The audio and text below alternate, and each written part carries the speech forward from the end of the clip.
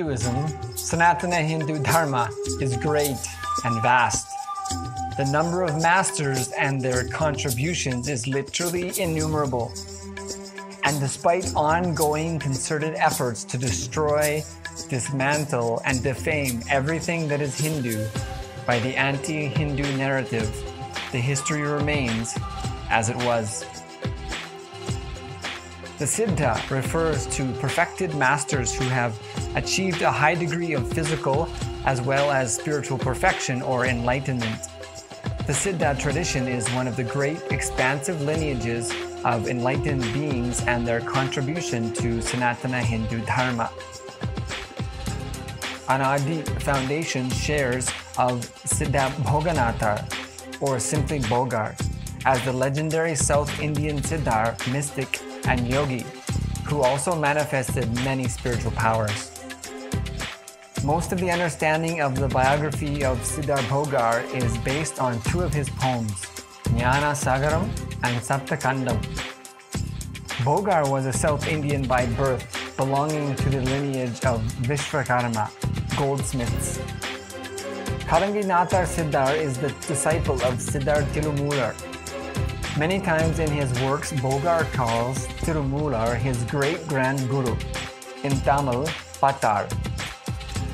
Describing his life to Pulipani, Bhogar's disciple, Bhogar says he received initiation or diksha from his guru, Siddha Kalanginaathar, who taught him all shastras, itihasas, great epics, yoga, and the path to attain samadhi.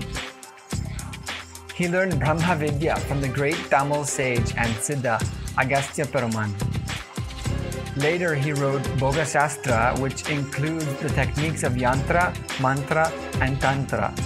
After learning the techniques of yoga, mantra, and tantra, he traveled all over the world and also went to China. The call to visit China came from his guru, Kalangi, who was in search of a successor to carry on his mission there. He visited China several times and trained the Chinese in the Siddha sciences, medicine, yoga, and ancient arts.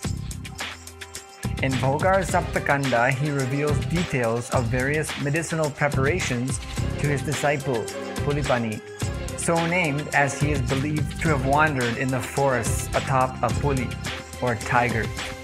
And at every stage he quotes his guru as the authority. Also, Pulipani must have been a young man then, as he is often referred to as Balaka.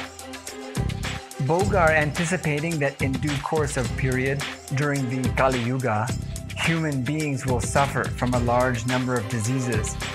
As an expert in medicine, he used 4,448 rare herbs and made 9 poisonous medicines, Navapashanam.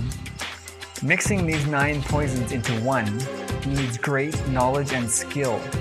To make a master medicine, one medicine to cure all disease. Siddhar Tirumular also discusses one such master medicine in his book Tirumandiram. With the consultation of Agastya, the father of Ayurvedic medicine, and other Siddhars, Bhogar concocted the 9 poisons or Navapashanam and made the master medicine in the form of Lord Murugam, who is celebrated and worshipped at Palani Murugam temple.